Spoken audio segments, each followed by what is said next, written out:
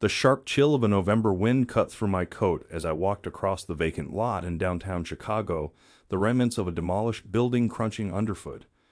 Gray clouds hung heavy above, mirroring the desolation that had crept into my life. It was as if the universe itself had conspired to paint a perfect picture of my inner turmoil. Broken, barren, and cold. As I stood there, contemplating the starkness around me, memories flooded back. I had been at the top of my game once, a rising star in the corporate world, but a series of bad decisions had left me just like this desolate plot of land, empty and forgotten. It felt like an apt metaphor for my life at the moment, a life once vibrant and successful, now just a shadow of its former self. Shaking off the melancholy, I decided to take a shortcut through the lot to reach the warmth of the nearby cafe. That's when I saw her, Anna. She was distributing food to the homeless, her smile a stark contrast to the gloomy surroundings.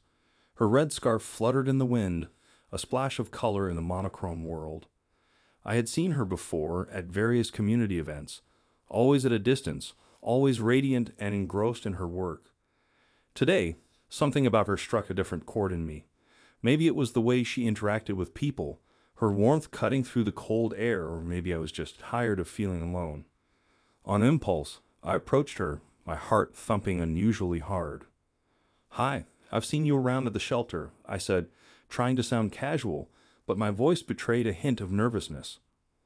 She looked up, her hazel eyes locking with mine, a slight surprise registering on her face.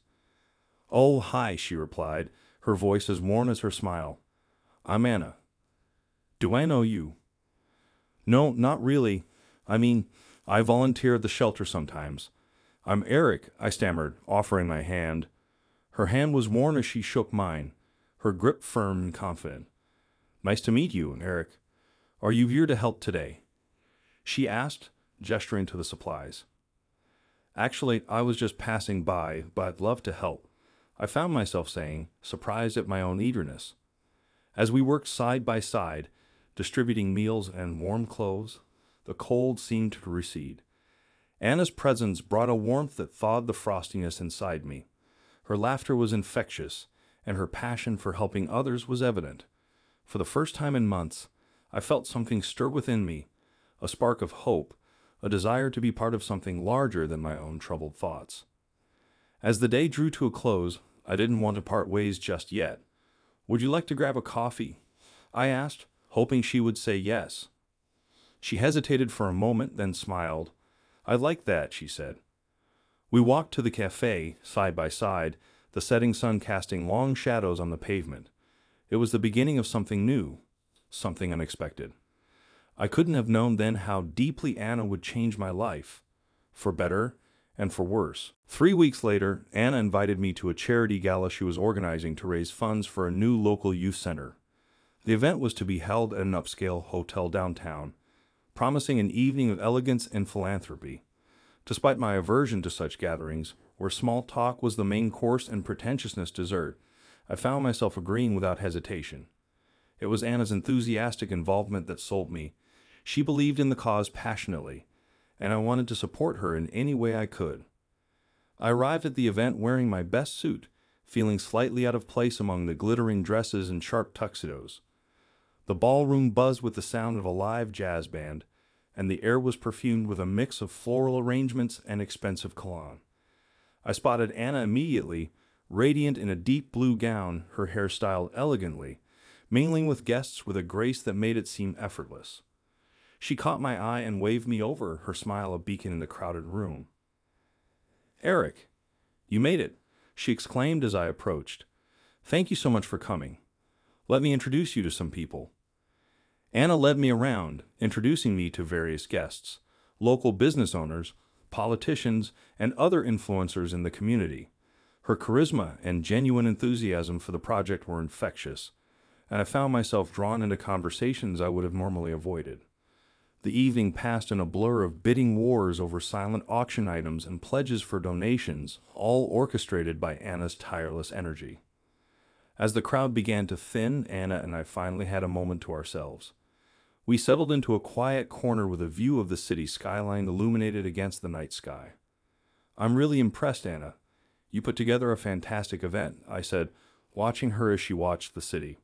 Her eyes reflected the twinkling lights. She turned to me, her expression softening. It's one thing to organize an event like this, but it's another to see people actually showing up and contributing. It makes all the hard work worth it, she replied, her gaze meeting mine. Just then, a slow, soft tune began to play, and couples started drifting towards the dance floor. Would you like to dance? I asked, offering my hand.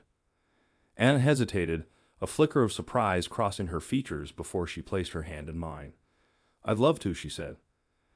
As we moved to the music, her head resting against my shoulder, I realized how easy it was to be with her. The rest of the world seemed to fade away, leaving just the two of us, moving in sync to the rhythm of the music. It was a perfect moment, one of those rare times when everything just felt right. Little did I know, as I held her close, that this evening would mark the beginning of a journey filled with more ups and downs than I could have ever imagined. Anna was an enigma, a woman of many layers, and as we danced, I was only just beginning to peel them back. In the weeks that followed the charity event, my connection with Anna deepened. We found ourselves eagerly carving out time to see each other amidst our hectic schedules. Each meeting, whether for coffee or a quick lunch during a break, seemed to stitch our lives closer together. Anna introduced me to her world of community service and activism, where I found a newfound purpose helping others. She had this incredible ability to make everyone around her feel important, heard, and cared for. It was intoxicating, and I admired her more with each passing day. One crisp Saturday afternoon, as autumn painted the city in hues of orange and red, Anna and I decided to take a walk through the park. Leaves crunched under our feet, and a gentle breeze played with strands of her hair.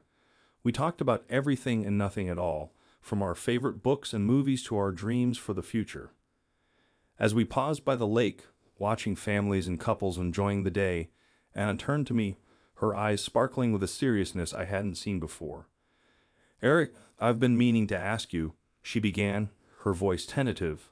What are you looking for in all of this? I mean, us. I reached for her hands, holding them gently between mine. The question had lingered in my mind too, unasked but ever present. I've been doing a lot of thinking, I admitted, searching her face for signs of her thoughts. And I realize I'm looking for something meaningful, lasting. I feel something strong with you, Anna. I'm not interested in just a fleeting connection. Anna's face lit up with a smile, a mixture of relief and happiness radiating from her. I'm so glad to hear that, she said, squeezing my hands. I feel the same way, Eric. There's something special here. I don't want to rush anything, but I also don't want to ignore what's happening between us. Heartened by her words, I pulled her closer, and we shared a kiss by the lakeside, tender and confirming of our mutual feelings. It was a kiss that seemed to seal a silent promise between us, a promise to explore this budding relationship with all the seriousness and joy it deserved. Over the next few months, our relationship grew. We met each other's friends, shared intimate dinners, and even started talking about future plans subtly woven into our conversations. Anna was always open and honest, and it pushed me to offer her the same vulnerability and openness. One evening, as we lay together on the couch in her apartment, listening to the rain tapping gently against the window, Anna nestled closer.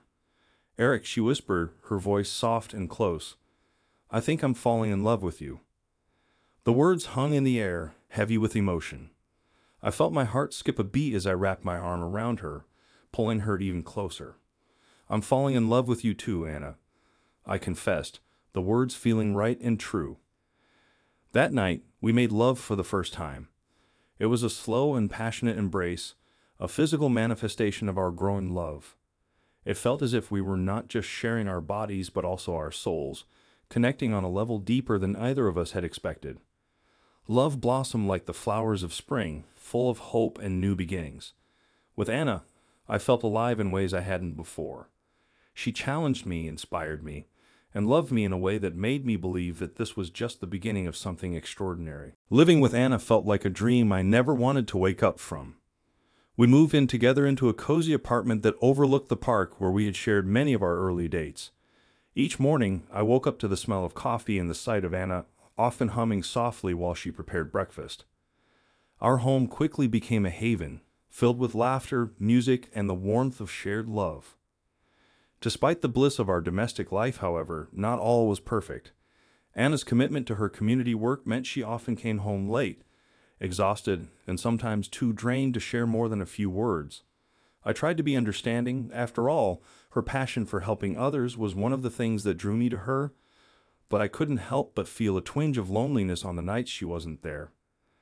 Then there were the weekends taken up by her projects. Initially, I participated as much as I could, eager to be part of her world. But over time, the endless cycle of fundraisers, meetings, and emergency calls began to wear on me. I missed our quiet moments, our spontaneous outings, and I could feel a growing sense of resentment building inside me. One chilly evening, as we sat at our dining table surrounded by stacks of grant applications and community outreach plans, I decided to broach the subject. Anna, do you think maybe this weekend we could just not do anything related to work? Maybe just go out, or even stay in and watch movies? I suggested tentatively, watching her reaction. Anna looked up from her papers, surprise evident in her eyes. I guess we could, she said slowly, her tone unsure. It's just that we've got that big fundraiser next week, and I really need to get these applications in. I know, I interjected, feeling a surge of frustration. It's just that it feels like we're always so busy. I miss spending time with you, just us. Anna's expression softened, and she reached across the table to squeeze my hand. I miss that too, she admitted. I'm sorry, Eric. Let's make this weekend just about us, I promise. Relieved, I smiled and squeezed her hand back. That weekend turned out to be wonderful, reminding us of the importance of making time for each other. However, the underlying issue remained. Anna's work was her life, and while I admired her for it, I couldn't shake the feeling of being a secondary priority at times. Compounding our challenges was the issue of my family. My parents, traditional and somewhat conservative, struggled to understand Anna's free-spirited nature and her commitment to social activism. They'd often made offhand comments that I knew Anna found hurtful, despite her polite smiles. Your mother asked me again when we're planning to settle down and start a family. Anna told me one night, her voice tinged with irritation. It's like she thinks my work isn't a real job. I sighed, knowing this was just one of many similar conversations. I'm sorry, Anna. They just come from a different world, I guess. They love you, though, in their own way. Anna nodded, but the hurt lingered. I know. It's just hard sometimes. As we navigated these domestic blisses and discontents, it became clear that love was not just about sharing the joys, but also about bridging the gaps between our worlds. We were learning, sometimes struggling, but always striving to understand each other better. Each step, no matter how small, felt like progress, and I held on to the hope that our love would be enough to see us through. The balance of our domestic life took a sharp turn when Anna approached me one evening with a look of concern etched on her face. We had just finished dinner, and I could tell something was weighing on her mind throughout the meal. She hesitated before speaking, picking at the remains of her food. Eric, I need to talk to you about something important, she began, her voice serious. Of course, what's up? I responded, pushing my plate aside to give her my full attention. It's about Michael, she said, referring to her younger brother. Michael had always been a bit of the family black sheep, drifting from job to job, his latest venture being a small craft brewery that was struggling to get off the ground. He's in a bit of trouble, Anna continued, her eyes filled with worry. His business isn't doing well, and he's piled up some debt. He's behind on rent for the brewery, and if he doesn't pay soon, he'll lose the place. I knew how much Anna cared for her brother, despite the constant worry he caused her. What kind of trouble are we talking about? I asked, bracing myself. He needs money, quite a bit, to clear his debts and keep the brewery open, she replied. He's asked if I could lend him some money, around $30,000. The amount took me by surprise, and I felt a knot form in my stomach. $30,000 wasn't a small sum, and while we were doing well financially, a loan of that size would certainly affect our plans for a potential vacation we had been discussing, and possibly delaying some of the home renovations we had outlined. I know it's a lot to ask, Eric, Anna said, her voice trembling slightly. But he's really desperate. I hate seeing him like this. I want to help him, but I also don't want to make this decision without your input. I took a deep breath, processing the information.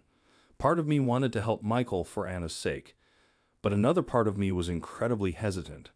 Lending money to family could be complicated, and $30,000 was no small favor. Have you thought about the implications of this? I asked cautiously. I mean, what if he can't pay us back? Are we prepared for that possibility? Anna nodded, biting her lip. I've thought about it, yes. I know it's risky. Michael says he has a plan to turn things around with a new marketing strategy and some fresh products. He's passionate about this brewery, Eric.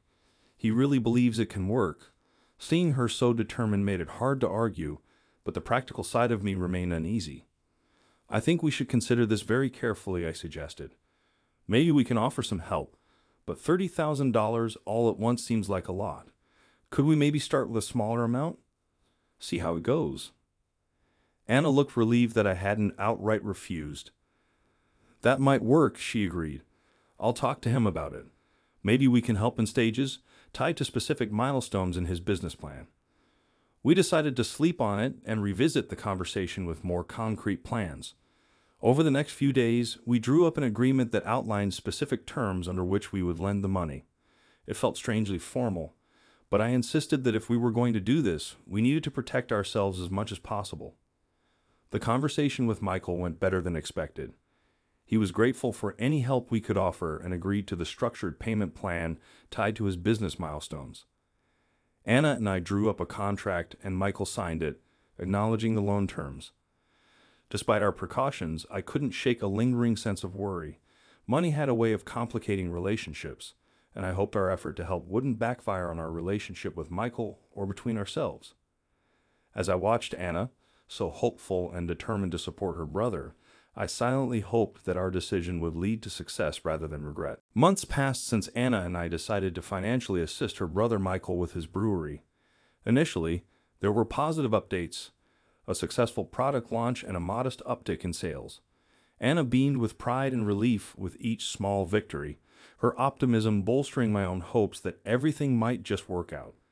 However, as autumn transitioned into a harsh winter, the warmth in our apartment seemed to cool, mirroring the growing chill outside. Michael's communications became less frequent and more evasive, and Anna's mood darkened with worry. One evening, while Anna was late at a community event, I decided to sort through some bills and paperwork. Amid the stack, I stumbled upon a recent bank statement that I hadn't seen before. Curious, I opened it, and my eyes were immediately drawn to several large withdrawals that I didn't recognize. They were substantial sums, and none had been discussed with me. Concern furrowed my brow as I sat back, the paper rustling ominously in my hands. When Anna returned home, I greeted her with a kiss but was unable to mask the serious undertone of my voice. Anna, I was going through our accounts and noticed some large withdrawals recently. Can you help me understand these? I asked, trying to keep my tone neutral but feeling the weight of suspicion in my stomach. Anna's face fell as she glanced at the statement I held out to her. Oh, she exhaled, a flicker of something unreadable crossing her features. That's for Michael. He needed a bit more help than we thought. I was going to tell you, I didn't want to worry you until I had to. The explanation hung heavily between us. Disappointment and a twinge of betrayal mingled with my concern. Anna, we agreed we'd discuss these things, especially when it comes to more money. We need to make these decisions together, I said, feeling a divide opening slightly between us. Anna sighed, her shoulders slumping as she sat down heavily on the sofa. I know, I'm sorry. It's just, things have been slipping faster than he can handle, and he was so stressed. I panicked and wanted to help him immediately. I thought I could sort it out before it affected us. As reasonable as her motives might have been, the secrecy stung. It wasn't just the money, it was the trust that felt undermined. We talked deep into the night, airing our feelings and concerns. While I understood her urge to protect her brother, I emphasized the importance of transparency in our relationship. We reconciled, but a small seed of doubt had planted itself in my mind. Over the next few weeks, I couldn't shake off a lingering sense of unease. Anna seemed more withdrawn, often lost in thought, and her phone was never far from her side. One night, lying awake as she slept soundly next to me, curiosity overcame me. It was something I never thought I would do, but the gnawing doubt was too much. I reached over and quietly picked up her phone. I scrolled through messages and call logs, my heart racing. There was nothing explicitly incriminating, the frequent communications with Michael. Some late at night seemed more desperate and urgent than I had realized. As I put the phone back, guilt washed over me for snooping, yet I felt more confused and troubled than ever. The next day, I decided to confront the issue directly. I arranged to meet Michael at a local cafe to talk. As we sat down, his appearance was ragged, his eyes weary. "Michael, I know things have been tough, but I need honesty now. Is there something you're not telling us? Is the business in worse shape than you've let on?" I asked, hoping for some clarity. Michael hesitated, his gaze dropping to his coffee cup. "It's bad, Eric. Worse than Anna knows. I didn't want to scare her more. I've been trying to fix it, but it's like patching up a sinking ship." The metaphor chilled me. Our financial aid, meant as a lifeline, seemed to have been consumed by a black hole. I thanked him for his honesty and left the cafe with a heavy heart, contemplating how to break this to Anna without fracturing what trust we had managed to rebuild. Suspicions, once awakened, cast long shadows, and as I walked home through the cold, biting wind, I realized how much our lives had become entangled with Michael's failing venture. The path ahead was uncertain, and for the first time, I wondered if our relationship could withstand the strain of a secret that was slowly coming to light. The winter grew colder, and the warmth between Anna and me seemed to follow suit. The revelation from Michael about the dire state of his brewery was a burden I carried home from the cafe, a weight that pressed down on me with every step. I dreaded the conversation that awaited, knowing it could potentially unravel the delicate threads of trust that still held Anna and me together. After a sleepless night wrestling with my thoughts, I decided it was time to confront the situation head-on. I waited for Anna to come home from one of her frequent late evenings at work. When I heard the keys jingle at the door, my stomach tightened. She entered, her face weary, shoulders slumped from exhaustion, or perhaps the weight of untold truths. "Anna, we need to talk," I said as soon as she hung up her coat. My voice was firmer than I felt. She looked up, concern etching her features. "What's wrong, Eric?" "It's about Michael and the brewery." I began, watching her closely. "I met with him yesterday. He told me things are much worse than we thought." "Why didn't you tell me?" Anna's face paled, and she averted her gaze, confirming my worst fears, that she had known more than she let on. I was going to. I just needed to figure out how to handle it without worrying you more," she stammered. The air between us felt charged, heavy with disappointment and betrayal. "Anna, this isn't just about the money anymore. It's about us, our trust. I feel like you're not being honest with me, and that's what hurts the most," I said, the hurt evident in my tone. Anna sighed deeply and sat down, motioning for me to join her. "Eric, I'm so sorry. I wanted to protect you, and Michael. I thought I could fix it before it became a problem for us." I sat beside her, the distance between us feeling like miles. "But it is a problem now. When you keep things from me, it makes me feel like you don't trust me or our relationship enough to handle the truth." She reached for my hand, her touch tentative. "I do trust you, Eric. It's just, sometimes I feel like I need to handle things on my own, to prove I can manage. But you're right, I should have shared this with you." We talked into the night, unpacking not just the immediate financial debacle, but also airing deeper issues that had begun to creep into our relationship. Anna confessed that the pressure to keep her brother afloat was consuming her, leading her to make decisions she wasn't proud of. Determined to find a way through the mess, we devised a new plan. We would set clearer boundaries regarding financial aid for Michael, involving professional advice this time. Moreover, we committed to transparency in all our decisions, a pact to rebuild the trust we feared was slipping away. As we set about implementing our plan over the following weeks, the tension began to ease slightly. However, the shadow of the recent secrets lingered, a silent reminder of the fragility of trust. One afternoon, I returned home early to find Anna on the phone, speaking in hushed, urgent tones. She didn't hear me come in. I know it's bad timing, but I can't pull any more money without raising suspicions with Eric. We need to find another way, she whispered into the phone. Hearing my name snapped me to attention. I stood frozen, the implications of her words slicing through the fragile peace we had begun to rebuild. As she hung up, noticing my presence, the look on her face told me everything I needed to know. Eric, I can explain, she began, her voice shaking. I didn't need her to.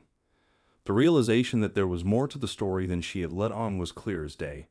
The foundation we had tried so hard to fortify was crumbling under the weight of new deceptions. That evening, as we faced each other across the ruins of our trust, the path forward was uncertain. The truth had been unraveling slowly, and now, confronted with the depth of the deceit, we both had to decide if what was left was worth salvaging. The revelations of that evening left a cold silence hanging between Anna and me. After her phone conversation had unwittingly exposed more deceit, we sat facing each other, each lost in a whirlpool of disappointment and betrayal. The room felt stifling, suffocating with unspoken words and the heavy weight of our fractured trust. Eric, please let me explain. Anna finally broke the silence, her voice a mixture of desperation and fear. She looked smaller somehow, diminished by the weight of her secrets. I rubbed my temples, feeling a headache brewing. Anna, how much more is there? How deep does this go? My voice was weary, drained of anger, and filled instead with a profound sadness. She took a deep breath, gathering the courage to lay bare the full extent of her actions. It's not just the loans to Michael, she admitted, her eyes not meeting mine. I've been covering his losses more extensively than you knew. I didn't want you to see me as a failure, unable to manage my family's problems. The confession hit me harder than I expected. It wasn't just the financial betrayal, but the emotional isolation it had fostered between us. Anna, why couldn't you trust me to support you?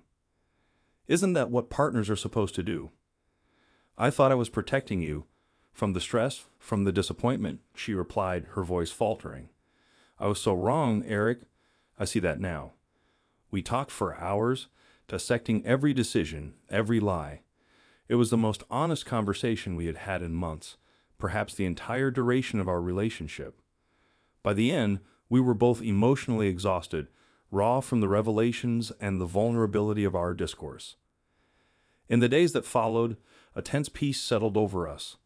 We were together but separately, each wrestling with our feelings and doubts about the future. I loved Anna deeply, but trust, once broken, was not easily mended. We sought couples therapy, a space to navigate our feelings with a professional's guidance.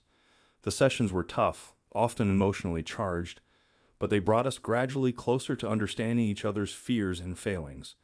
Anna's fear of appearing weak or incompetent had driven her to conceal the truth. All my need for transparency stemmed from past relationships marred by deceit. As spring approached, bringing with it the promise of new beginnings, we slowly started to rebuild. The process was painstaking, like piecing together a shattered vase, knowing it would never be quite the same. Yet there was beauty in its imperfections, in the gold-filled cracks of our repaired trust, akin to the Japanese art of kintsugi, where the breakage and repair are treated as part of the object's history, not something to disguise. Anna took steps to resolve the financial mess with Michael, involving more transparent and professional approaches to managing his business debts. She also started to open up more about her day-to-day decisions, both personal and financial. For my part, I learned to articulate my insecurities and expectations without casting blame or asserting control. I had to accept that Anna's independent nature wasn't a threat to our relationship, but a cornerstone of her identity. By mid-spring, the frost between us had thawed. One evening, as we walked through the park where we had first confessed our love for each other, Anna stopped and turned to face me, her eyes reflecting the soft golden light of dusk. Eric, I know we've been through a storm. I can't change the past, but I am so grateful for your strength and patience. No matter what happens, I want you to know that I love you. I am committed to us, to this journey, however challenging it may be. I took her hand, feeling the familiar warmth that had drawn me to her in the beginning. I know, Anna, and I love you too.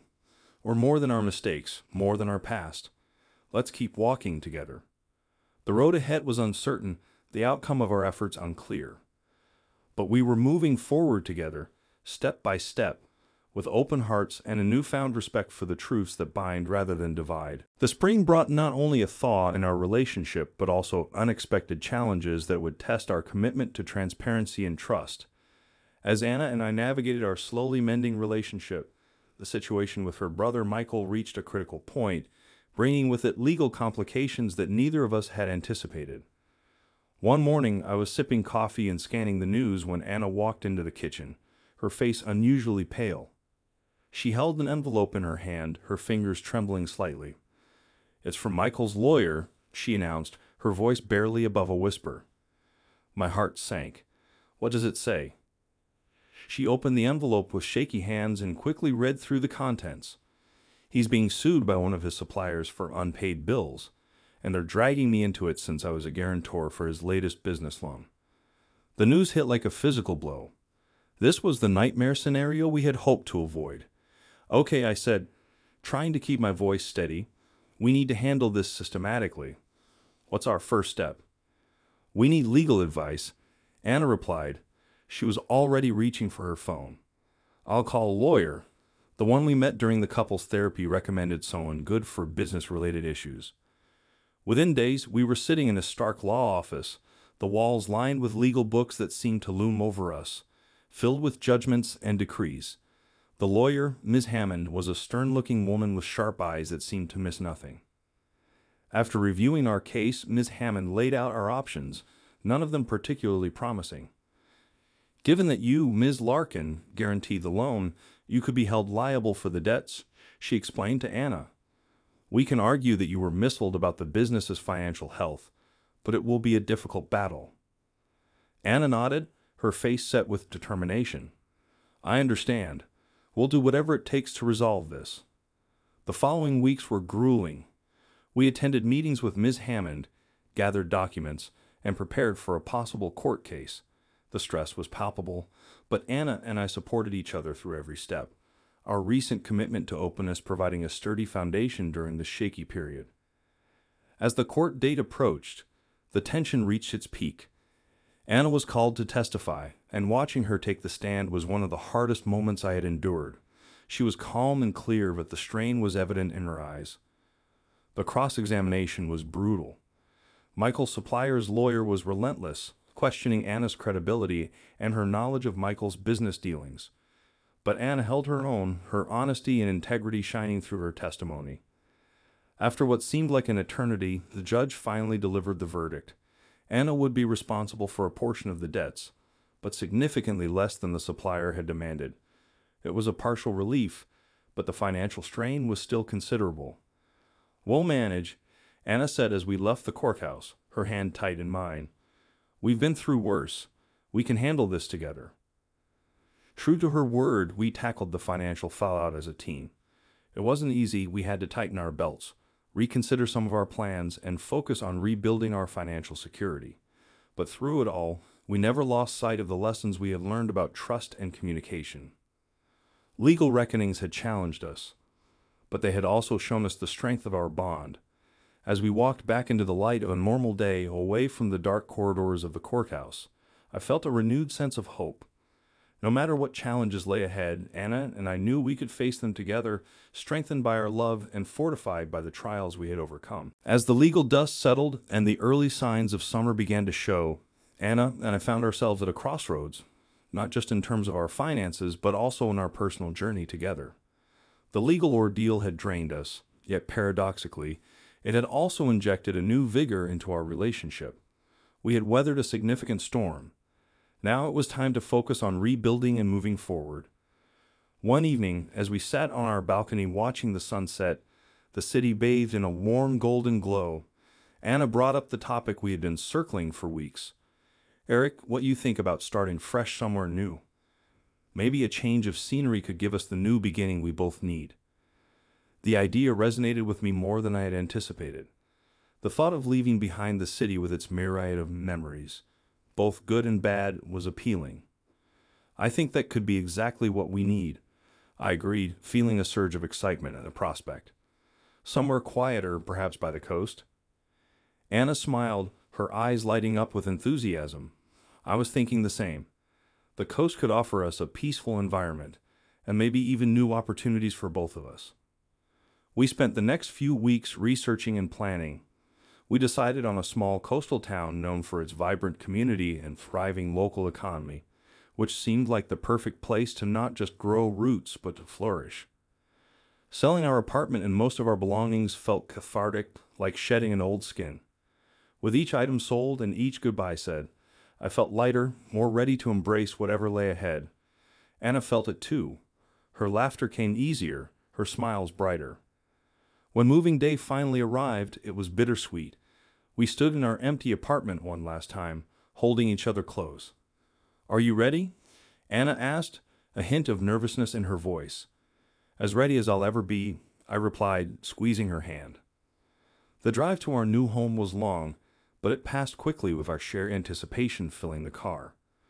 We talked about everything we wanted to do once we arrived, walking on the beach, exploring local markets, maybe even starting some community projects together. Arriving at our new house was a surreal experience.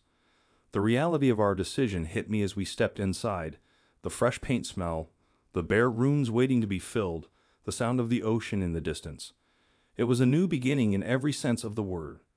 Over the next few months, we settled into our new life. Anna found joy in setting up the home, decorating each room with care and love, while I took to the local community, finding a surprising passion in community work, inspired by Anna's lifelong commitment to service. We also started a small business together, a cafe that quickly became a gathering spot for locals and tourists alike. Working together, facing the day-to-day challenges and celebrating small victories, brought us closer.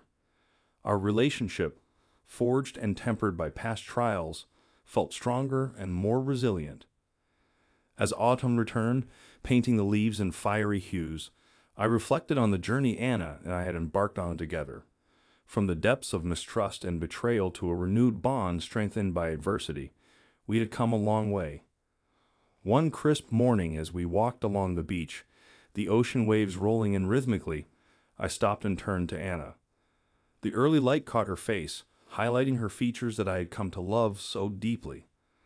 Anna, do you remember what you said about us being more than our mistakes? I asked, reaching for her hand. She nodded, her eyes meeting mine. I just want to say, I've never been more certain of anything in my life. Thank you for believing in us, for steering us towards this new beginning, I said, my voice thick with emotion. Anna smiled, her eyes glistening with unshed tears. I wouldn't have it any other way, she replied. Here's to new beginnings to us. To us, I echoed, and we sealed our pledge with a kiss, the ocean witnesses to our enduring love, ready to face whatever the future held, together.